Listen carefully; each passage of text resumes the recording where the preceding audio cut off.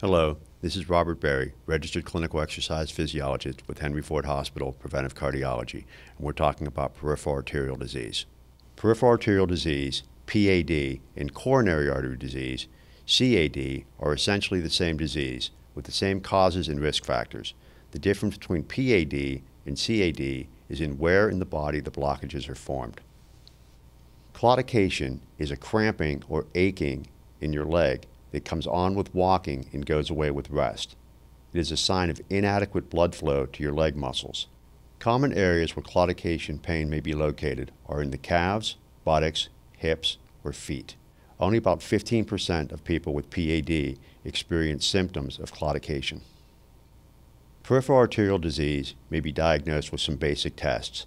One is the ankle brachial index. The blood pressure in your arms and the blood pressure in your legs should be close to the same. If they are not, it may mean there's a blockage somewhere. Duplex ultrasonography and CT scans use imaging techniques to allow the blockages to be seen.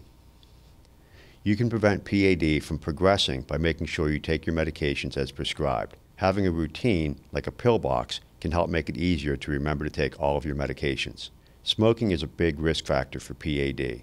If you smoke, stopping now is the best thing you can do for your health, now and in the future.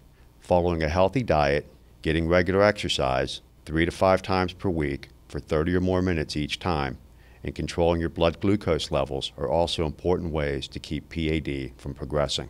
This concludes our session on peripheral arterial disease. We hope you found the session useful in continuing your heart-smart journey. Thanks for listening.